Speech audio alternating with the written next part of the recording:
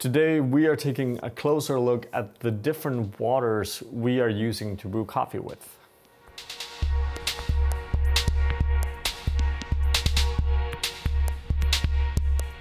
Welcome, my name is Patrick Rolf and this is Coffee with April.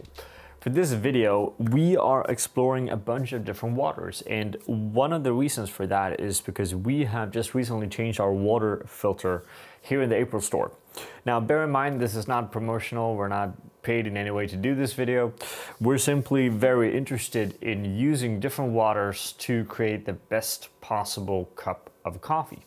Now, the filter we have put in now is an R system from BWT. Previously, we used something else. We're not going to go into what we used, but we are going to kind of explain why we made the change, because that's also relevant to what we have here in front of us today. Now, we also asked BWT to come and do a little bit of a more thorough analyze on the water that we're using, which again, it's really necessary when you're brewing coffee to have the proper water.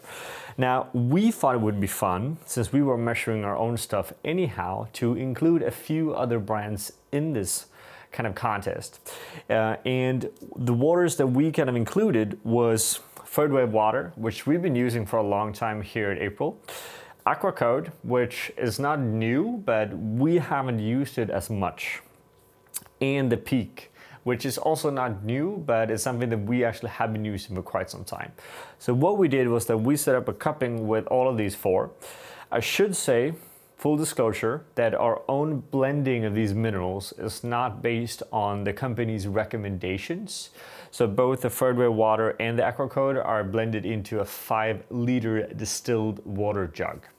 Now, with that in mind, we also know that distilled water is actually different, so we can get a different result depending on what we blend in.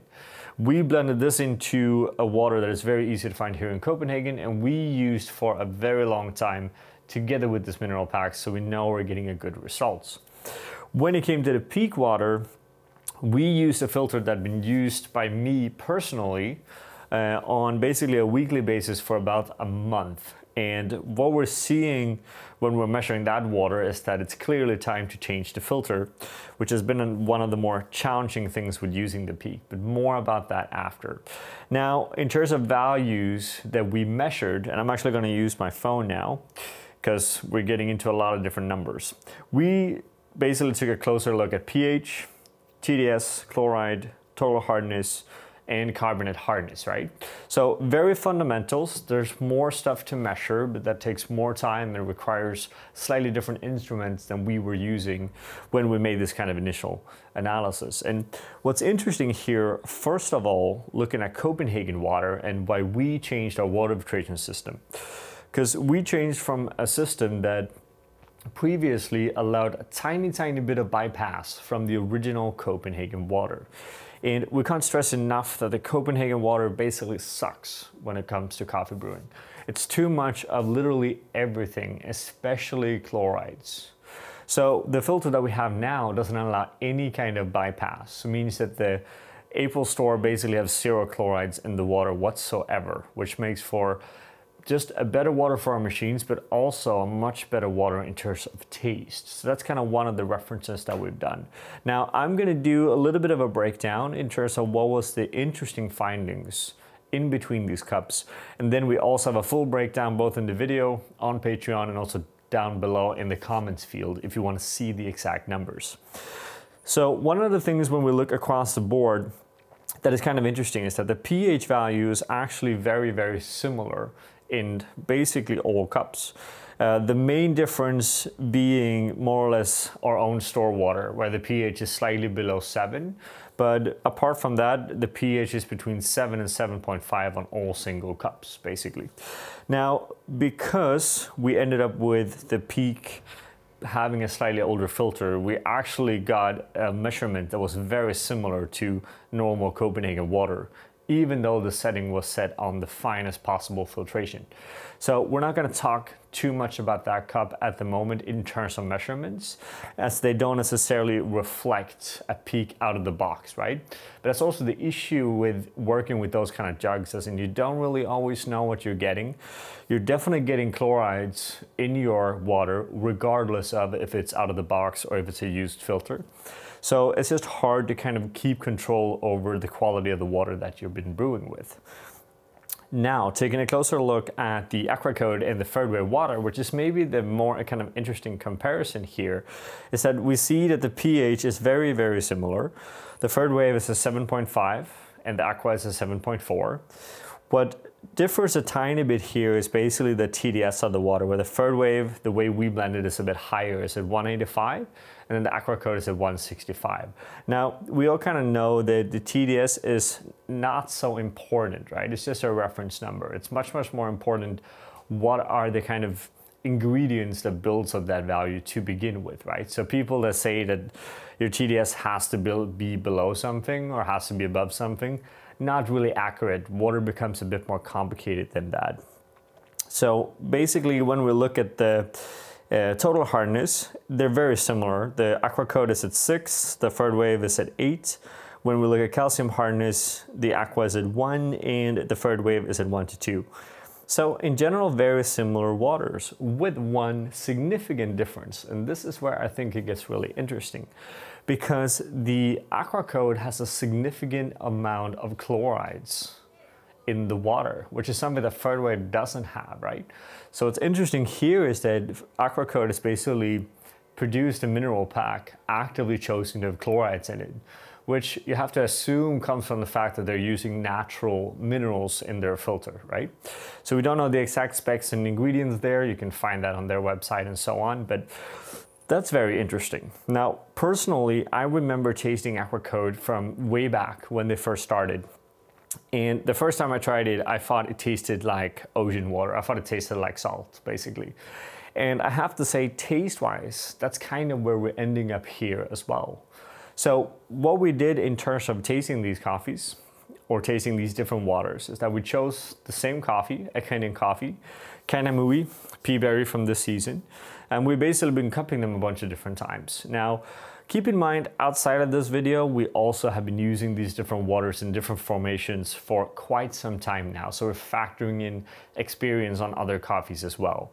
One can argue that a water would suit a specific coffee a bit better, and that's a truth with moderation, but sure, we can agree to that to some degree. Now, when it comes to the different taste aspects, what we're finding here is that in terms of cleanliness on the cups, if we look at the 4 ones we tasted, the third wave water is for sure the cleanest cup, by far. It's quite acidic, it's very clear in its flavors, which we appreciate. Perhaps slightly unbalanced when it's hot, but it becomes really juicy and it's just overall very clean, right? Second cup would be Aquacode. In my opinion, it smells and tastes like salt. It's hard for me to get over that. I think the people that are using Aquacode are probably working with a much darker roasted coffee than what we do, because I find it hard to believe that someone would use this water and not taste the salt aspect of it, because it's been quite continuous now over basically every single time I've been using it. Now, our own store water becomes very balanced. It's very sweet. Again, quite similar when it comes to measurements to the third wave initially, basically mainly because you have a very, very low or zero chloride in both waters. Then our total TDS is at 63, which is much, much lower. And then we also have a total hardness that is also quite similar to actually the third wave as well, right? So quite similar waters, but the main difference here being the fact that the total TDS is a bit lower together with the total hardness and then also the calcium hardness, right? But it's clear, I think, taste-wise that water without chlorides tastes better. It brews better coffee. I think that's very clear. So when it comes to brewing at home, when it comes to brewing in a store, we're at a point now where we would definitely recommend to kind of try to remove those chlorides as much as you can, because that is going to produce a much cleaner coffee, a much juicier cup of coffee as well. Now, that was basically all that we had. Again, we're gonna show you all of these numbers in some kind of graph that is a bit easier for you guys to kind of follow. We know you are all using very different waters to brew with at home. We know that a lot of you have tried the waters that we have been trying here as well. We would love to hear your thoughts on it. Which is the best water for home brewing? Basically, that is the main question. And what is the most consistent and what has worked well enough for you? I think in my own opinion, I would today lean more towards third wave water than any other mix. But then again, we're super interested in hearing, is there anything else out there that we don't know about that we would love to try that could maybe taste even better, right? So with that, we want to thank you all for watching. Don't forget to sign up on Patreon. That's where we take these discussions and make it a bit more in-depth. And with that, we also want to make sure that when it comes to these kind of videos, we'll just love to hear your recommendations and your thoughts on what's coming up, right? So really kind of dive into this conversation and come up with some recommendations as well in terms of what we're using when we brew our coffee, because water really matters. Thank you for watching and have a good day.